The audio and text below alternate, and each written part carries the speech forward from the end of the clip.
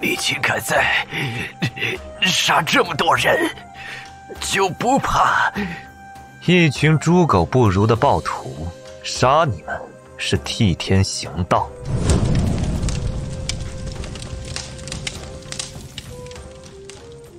如此乱世，究竟是魔灾还是人劫？师弟，如今城中一片混乱，你出去做什么？我昨夜修炼，隐隐感觉突破在即，同时冥冥中也在指引我前往城中某处才能突破。突破？你才晋升多久？这才几天，你就快突破远海碧涛第4层。寻常武者难以抑制自身气血，但在灵力的控制下，这一切轻而易举。境界突破，留在门中更为安全。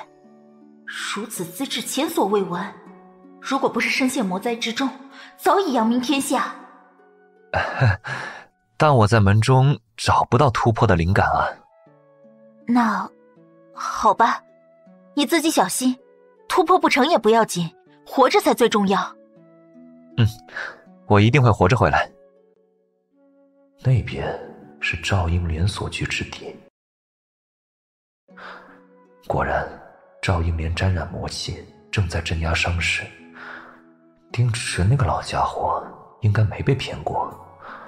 如今城外迷雾吞噬活物，只剩下赵英莲这一个感染了魔气的武者活着回来，正好可以作为实验参照。是灵！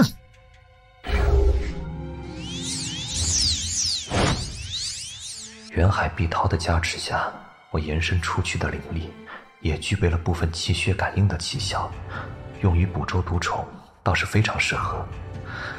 七旋斩妖！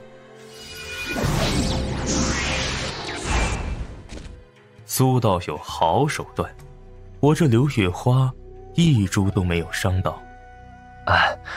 卢前辈过奖了，随便一位除虫师都能掌握这些手段。这家伙是什么时候冒出来的，竟然没能察觉。苍灵其余除虫师可没有苏道友这般本事，是否有兴趣入伙莲火宗，担任外门的灵田养殖师？入宗之前可是要接受详细检测，避免混入敌对宗门的间谍。气血武道万一暴露，绝对不能冒险。多谢卢前辈抬爱，不过我虽然资质低下，但还想再攒点灵石，搏一把筑基丹。也是，灵田养殖师收入稳定，但肯定是不如道友这般赚灵石来得快。就随你吧。筑基修士吗？现在有妖兽肉这条稳定的财路，以后除虫委托还是要逐渐减少。不过也不能太急，免得引人注目，一步步慢慢退出除虫师的行业。苏道友，第2笔交易的货款已经取来了，一共是400。具体多少就不用在这里提了吧。还有一件事，我需要一些隔绝妖气、